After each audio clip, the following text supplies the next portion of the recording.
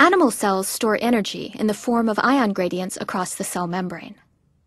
In the cytosol, the sodium ion concentration is kept low relative to the extracellular fluid, and conversely, the potassium ion concentration in the cytosol is kept high.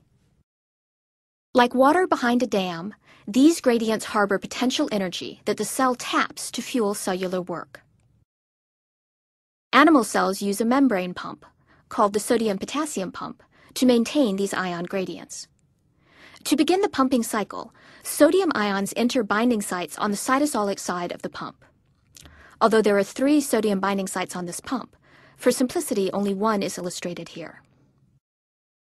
Pumping sodium against its concentration gradient requires energy, which is provided by cleaving ATP.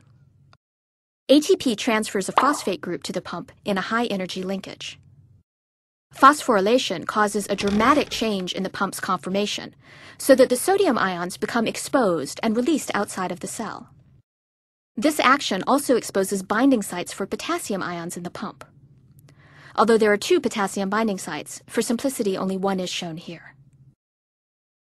Binding of the potassium ions triggers release of the phosphate group and the return of the pump to its initial conformation.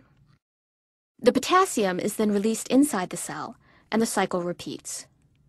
A complete cycle takes about 10 milliseconds.